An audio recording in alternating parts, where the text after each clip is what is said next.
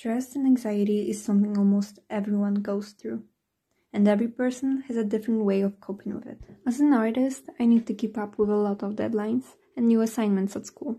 It's really hard to finish all of them.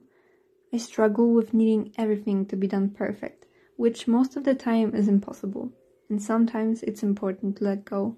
So my way to de-stress is to remind myself to take breaks and be easy on myself. And most of my de-stressing breaks look something like this.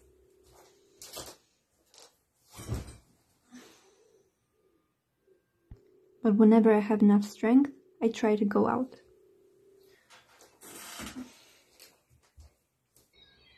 Usually I go for walks alone. It helps me to think and be mindful.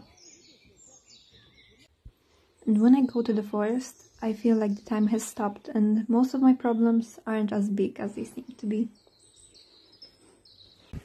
On the way back, I decided to go to the park. Being in nature really calms me down.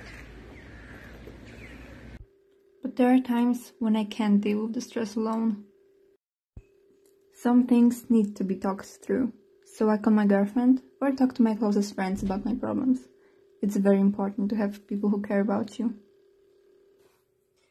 So remember, whenever you're feeling overstressed, try to be kind to yourself as you would be to a friend.